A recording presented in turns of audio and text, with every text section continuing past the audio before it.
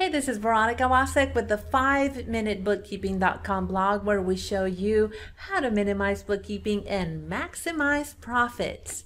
Today, I am talking about the biggest mistakes that small business owners make with their QuickBooks Online Bank Feeds.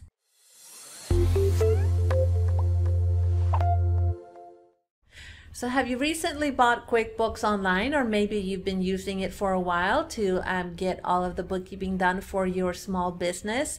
And I'm sure by now you have figured out that there is a banking center where you can connect QuickBooks Online to your bank and credit card accounts. We call that the bank feeds. And I'm sure that you found it very helpful, but I did want you to know that there are quite a few mistakes that small business owners make with their bank feeds. So let's go over what they are so you can learn to avoid the biggest mistakes. First of all, the number one mistake that small business owners make with bank feeds is thinking that that is the only way in which you do your bookkeeping in QuickBooks.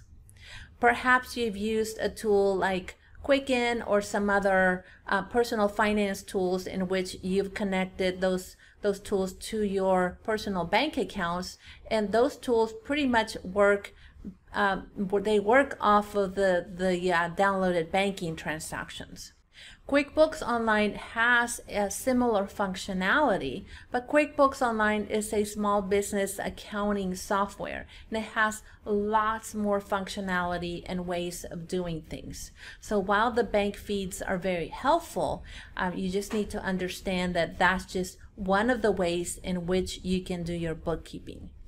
There are many other ways, and we share a lot of QuickBooks Online tutorials on my blog at 5minutebookkeeping.com, so you can learn the full functionality of QuickBooks Online. The second mistake that small business owners make with their bank feeds in QuickBooks Online is that when you're going through all of the transactions that are downloaded from QuickBooks, you just click Add on every transaction. Unfortunately, those transactions are not yet categorized into QuickBooks. They need to be categorized first before you click Add.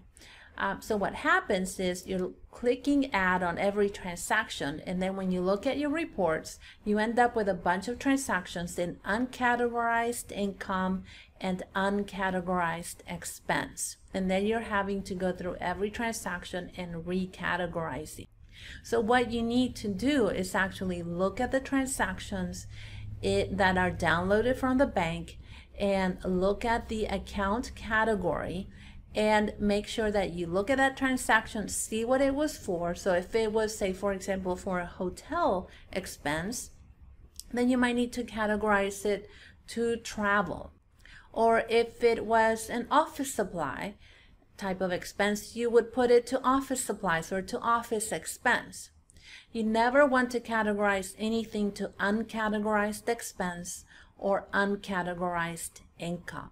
The third mistake that small business owners make with their QuickBooks Online bank feeds is that they let them accumulate for months at a time instead of working on them every day.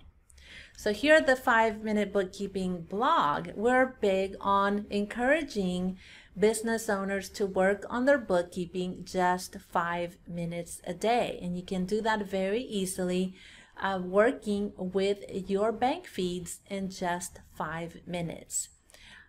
Because you probably don't have that much activity on a daily basis. So if you can work on the bank feeds 5 minutes a day, rather than waiting a week or months before getting to it, you'll be a whole lot more productive. It won't be such a big pain to work on all of those transactions, and then you'll get some small wins, and who knows, you might do 5 minutes, 10 minutes, maybe 15 minutes a day, rather than waiting weeks, months, and even a year to work on your bookkeeping.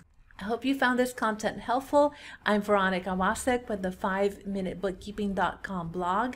If this video was helpful to you, make sure that you click the like button, leave a comment, and subscribe to this channel, and visit my blog at 5minutebookkeeping.com.